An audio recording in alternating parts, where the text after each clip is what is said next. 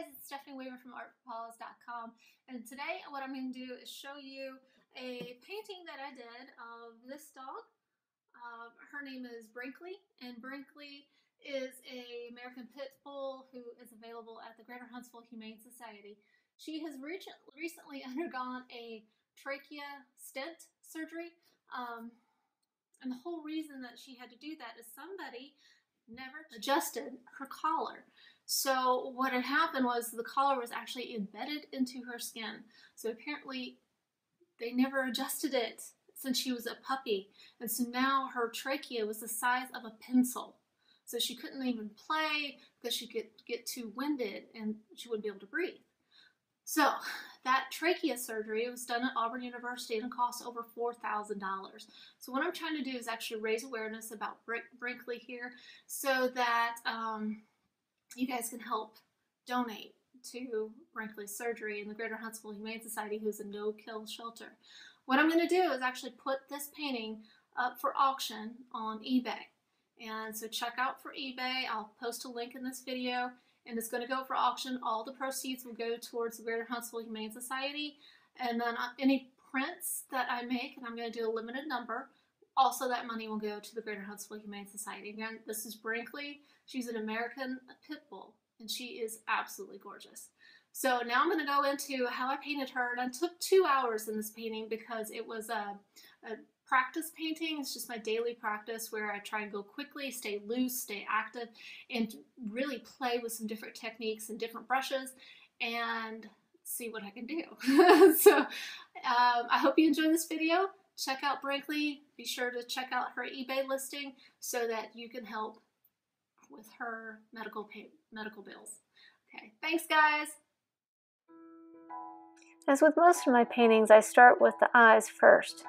Especially in these practice pieces. I am very intense when I first start painting, so the eyes are a really good place for me to start. It's the place that requires the most detail because I want them to be the most lifelike of the whole painting.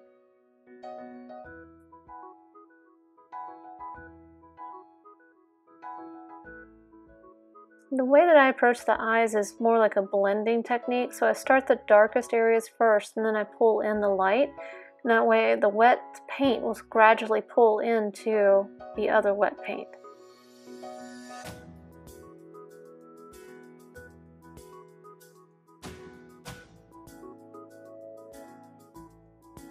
The next part, usually because again I'm pretty stiff when I first start painting and analytical, I start with the nose as well.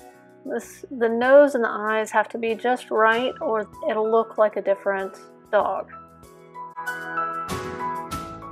As I mentioned, one of the things I like to do in my practice pieces, and like I'm doing here in Brinkley, is try different brushes. This angle brush is actually the first time I've ever played with an angle brush.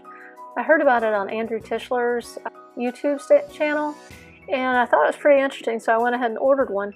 After playing with it on this one, I'm really starting to enjoy the angle brush. I think I might actually buy a couple more. I love the fact that you can do a really nice straight line with that angle brush. As you can see, I'm still playing with that angle brush, kind of seeing what else we can do, but I'm also laying in some of the darkest areas. So at this point, after I've gotten the outline of the nose and the eyes, I'm kind of loosening up a little bit, and I'm seeing the colors more clearly. I really like the mop brush, which is what I'm playing with right now. It really helps me blend in the colors, especially in the first layer of paint. And even though I'm doing a one-time paint, also known as Alla Prima, I'm going to still blend things in on the first layer. It kind of helps them dry a little bit faster. I'm still playing a lot in the medium tones that you see in Brinkley. I'm still taking a lot of care in the eyes and the nose.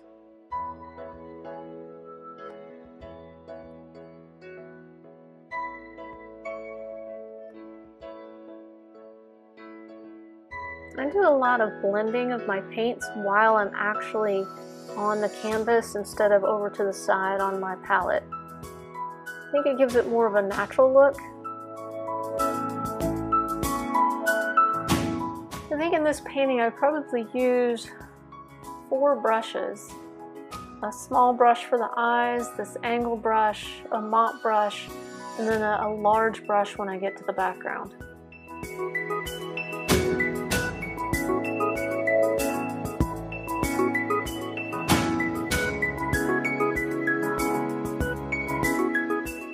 When I do Alla Prima paintings, I typically have a larger palette than I would use outdoors in a plein air, just for the simplicity of the colors and I'm not having to mix them all. If I'm doing a plein air painting where I'm outside, then I have a very limited palette because I don't want to lug everything around.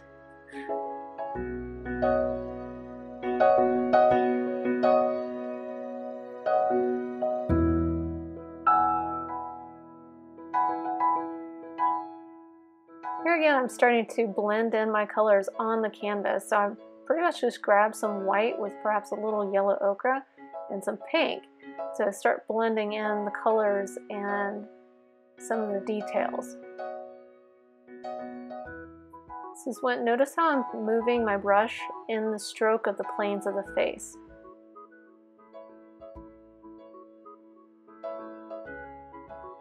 This is something, even with smooth dogs, smooth-haired dogs, you want to make sure that you move in the direction of the hair, because there is hair there, and with that movement it helps define the planes of the face.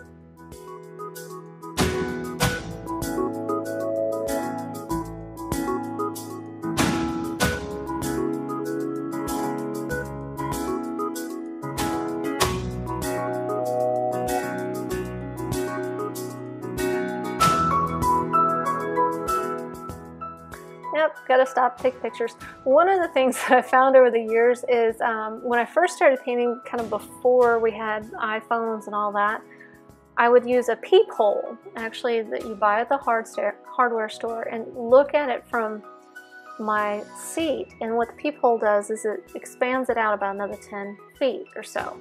With your iPhone, you can essentially do the same thing and see the painting at a distance.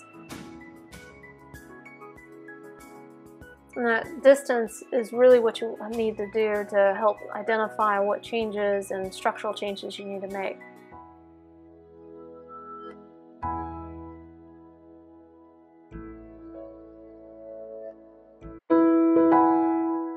Just kind of moving all around the painting now, just to make sure that I'm getting some of the angles right, the depth in the neck correct.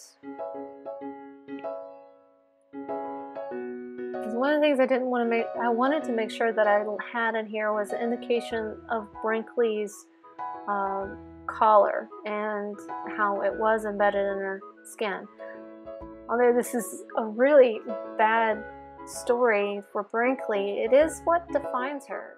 What is amazing is, even though she was treated so poorly, she's got that amazing, bright, wonderful, smiling face right now.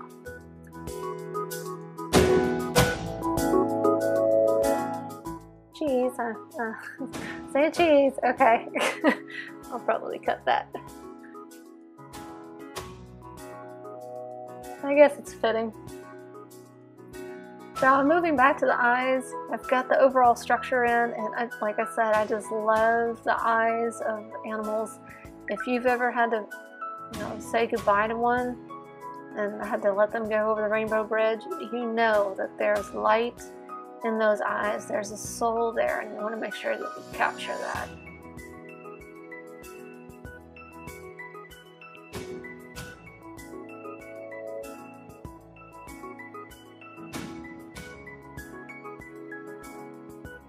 I'll also go back over the nose area. What this also does is I'm defining the hard lines and soft lines. Those hard lines and soft line help give that a three-dimensional shape. As you can see, periodically I also go back and make sure that my alignment is correct, and there I am taking another picture just to make sure that my alignment is correct. And when I first started this painting, I didn't really have an idea of what I wanted in the background. Again, this is Alla Prima. I'm moving fast. I'm just kind of going off the cuff. And here you can see that I went ahead and changed my mind about the background.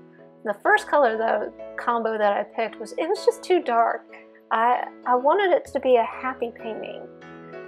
She is just such a happy baby in this one, and I just wanted to make sure that the light and everything was captured.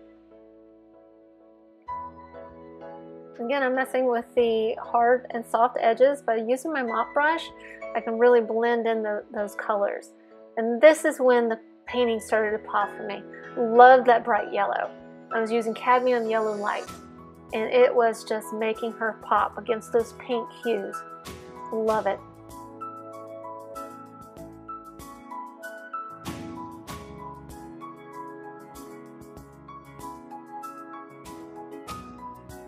This fur baby is going to bring a lot of light and love in somebody's heart.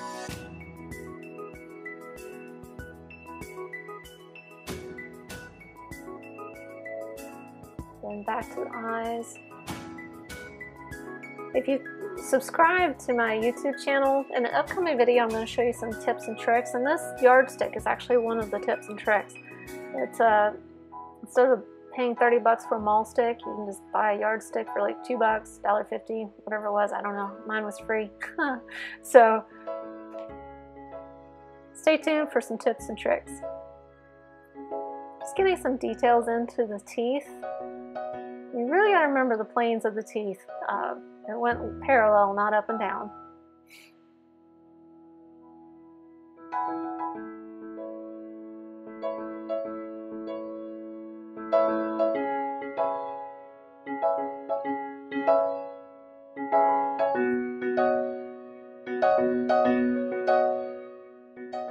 Checking my spacing. There's something off about that nose. I just can see it. I can't figure out what it is just yet, so we've got to go back and measure.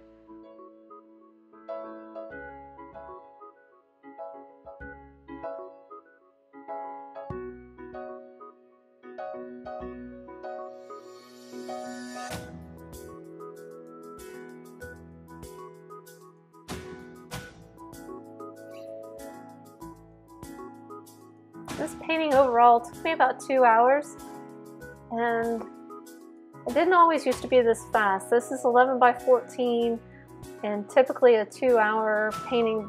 Probably this time last year, I would have needed an 8 by 10 or like a 5 by 5 or a 10 by 10. Needless to say, I would have needed smaller. But over the year, you know, I've loosened up. These daily paintings or painting every day really, really helped.